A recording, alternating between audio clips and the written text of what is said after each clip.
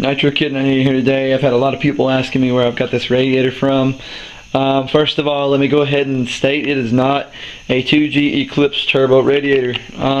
That's why a lot of y'all, I know a lot of people feel like, man, I've looked all over the internet, I can't find a 428 radiator no more, aluminum, and the reason is because this is not one of them. This is a 1G turbo radiator. It'll fit the all-wheel drive and the front-wheel drive first-gen turbo models. The way that I got this to mount in here was actually not that bad.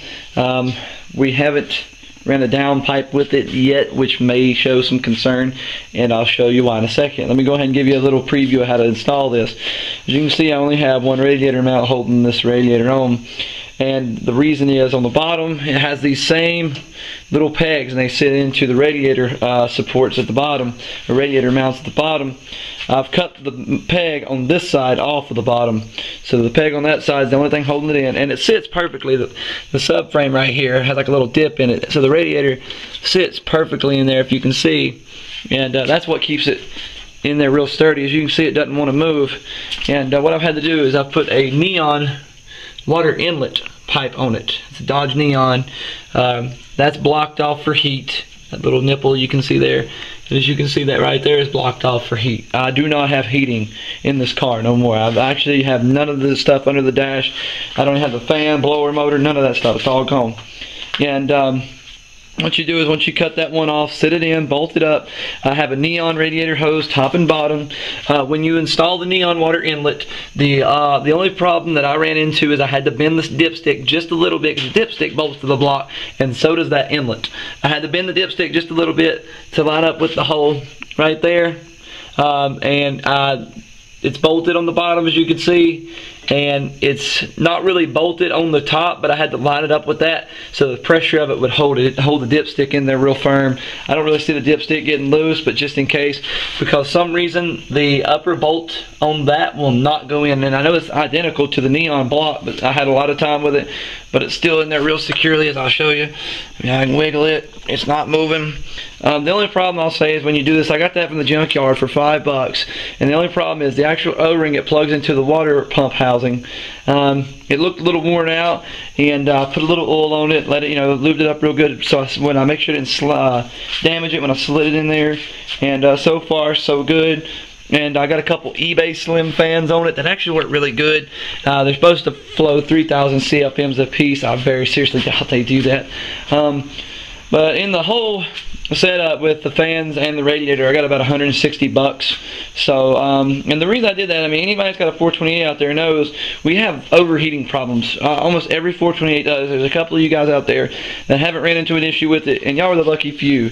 Y'all, I'm not going to say that you will eventually run into it. More than likely you will.